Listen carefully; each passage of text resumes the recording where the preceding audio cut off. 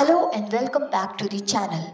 In today's video, we will learn how to create a metallic effect in Photoshop. So, without wasting any time, let's get into the video. Create a new file of 2000 by 2000 pixels. Change the color mode to RGB. Go to the adjustment layer and choose solid color.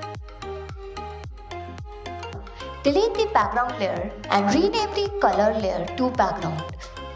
Create a new layer. Right-click and convert it into Smart Object. This will work as a placeholder for our effects. We can change the design whenever required. Now, copy your design and paste it in the document. Press Ctrl or Command T to transform it and save it by pressing Ctrl or Command S. As you can see, the design has been added over here. Right-click and choose Blending options. Here, click on Bevel and Emboss. Change the style to Emboss, technique to Smooth and depth to maximum. Click OK and make the fill to 0 to see the effect. Again, click on the effects and change the size and radius as per your requirement.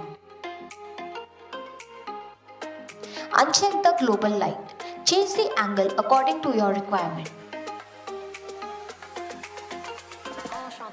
Change the highlight mode to linear dodge, add, and shadow mode to lighten.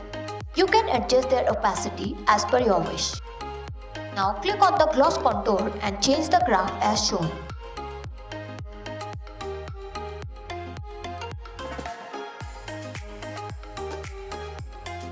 You can even adjust it as per your requirement. Click OK when done. Now make a copy of the layer by pressing Ctrl or Command J. Click on the effects and change the settings. You can change the settings as per your choice, and when you feel satisfied, click OK.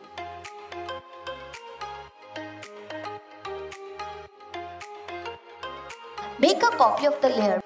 Click on the effects and change the settings.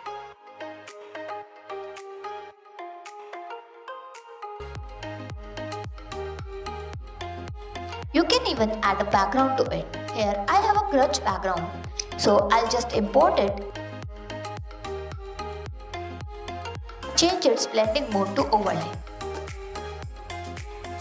Reduce the fill if you want and you are done. If you find this video helpful, do like it and don't forget to subscribe to our channel. Thanks for watching.